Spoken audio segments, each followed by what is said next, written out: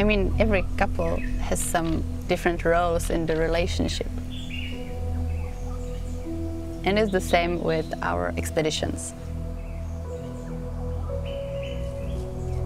We usually work with deadly venomous snakes, so you can imagine that any mistake is life-threatening. Tak, tak, tak. Pak mi dáš hákel. We think that snakes deserve attention. And we want to educate people about snakes. That's our main goal, and it always was.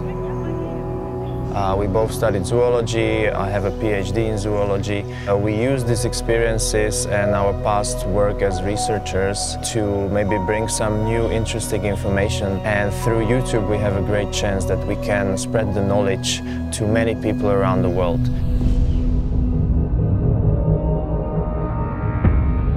It's not easy to find snakes. You really have to work hard to find certain species.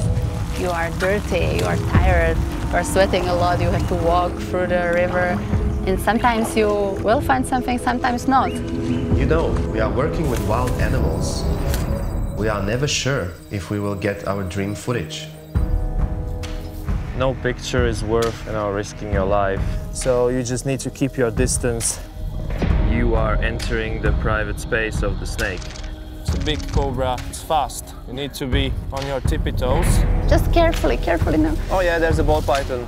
Oh, you are beautiful. Look at the snake, it's stunning. Oh, I can see it. It's a mamba there. It's a green mamba. Cool. Careful, careful, careful, careful. Okay. Yeah, this is a big problem. We really don't want to get bitten in a place like Togo because there is no antivenom in hospitals. If you are bitten by a snake like a green mamba or even a spitting cobra, it can be really dangerous. You don't want to get bitten by the snake. You will be in terrible pain. Fortunately, if we want to show this amazing defensive behavior, we need to make her angry a little bit. Okay, careful, she's coming back. And we basically have like an hour to work with this snake and get some more footage. Wow, it's really beautiful, the color, you can see it. This is a really stunning snake. And it's a huge individual, wow. Those are the most joyful moments of our lives when we are together in the nature. It really helps us to improve ourselves because we combine our different ideas, experiences. Yeah, because if you can share it, it's much better than if you do something alone.